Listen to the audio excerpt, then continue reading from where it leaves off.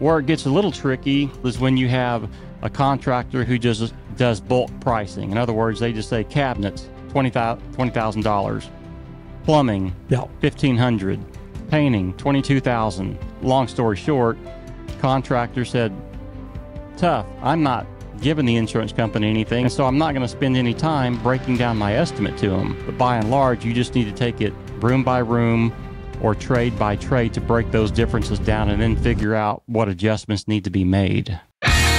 This is Adjuster TV, Adjusters First.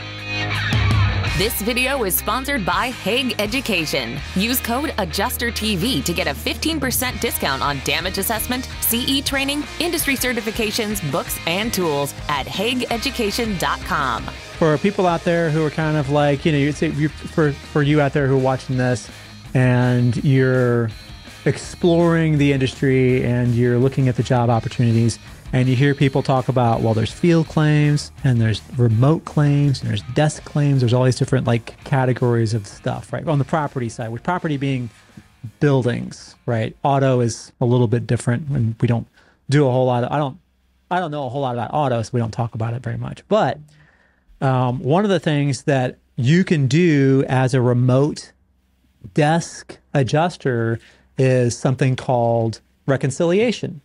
Right. And so let's talk about reconciliation. What is reconciliation? And maybe like kind of do like the broad strokes, the 50,000 foot view of like how you would do a reconciliation, whatever that is. Yeah, basically reconciliations. And I always enjoyed doing those deployments. And when you hear somebody talk about they had a deployment doing cleanup, that's what they're talking about, because really the initial estimate has typically been written, and now the contractors are starting to catch up and getting out to some of these places and starting to do the work, or at least starting to get their estimators to these homes, and they're writing an estimate. So you have a difference between the insurance company's estimate and the contractor's estimate, and you've got to reconcile those differences. And so as a desk adjuster, you may be getting a lot of those. And you have to have a process. Me and Matt talk about process of inspection. You also need a process when it comes to reconciliation. And I've trained people that I've had job shadow me, and they just lose their mind when they look at some of the differences. Like, Andy, we're $150,000 difference. Calm down. When you're looking at just the dollar amount, yeah, it can get a little confusing, but you need to break it down. And once you start breaking it down, then it's a little easier to manage. And so you can break it down by room and see what the differences are. If you have a kitchen and bathrooms that are damaged, most of the time you're going to see those major differences in kitchens and bathrooms. But just start breaking down room by room. And so I always had a spreadsheet. Whatever rooms were affected, I put bathroom, bedroom, living room, and then I would list out the differences. And then once you figure out what the differences are, you go into those line items and figure out, okay, does this line item need to be on there? Because the contractor's estimate, he may have put a bunch of stuff on there that the first adjuster just absolutely missed. Now, for sure. I had where it gets a little tricky, and you may have to send it to a field, is when you have a contractor who just does bulk pricing. In other words, they just say cabinets, $20,000, plumbing, $1,500, painting, $22,000.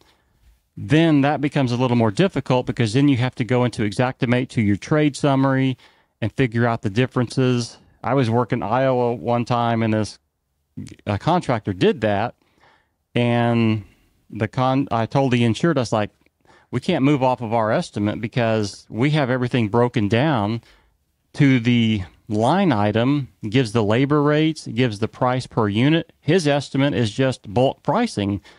I don't have anything to increase our estimate or change our estimate because he didn't give us anything. And so, long story short, the contractor said, tough, I'm not giving the insurance company anything. I'm so busy right now, I don't really need this job, and so I'm not going to spend any time breaking down my estimate to them.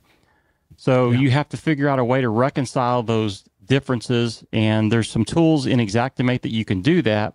But by and large, you just need to take it room by room or trade by trade to break those differences down and then figure out what adjustments need to be made. If you want to watch the rest of this episode where I answer other questions ad-free, as well as get access to a members-only segment question and answer, head on over to AdjusterTVPlus.com and become a member right now.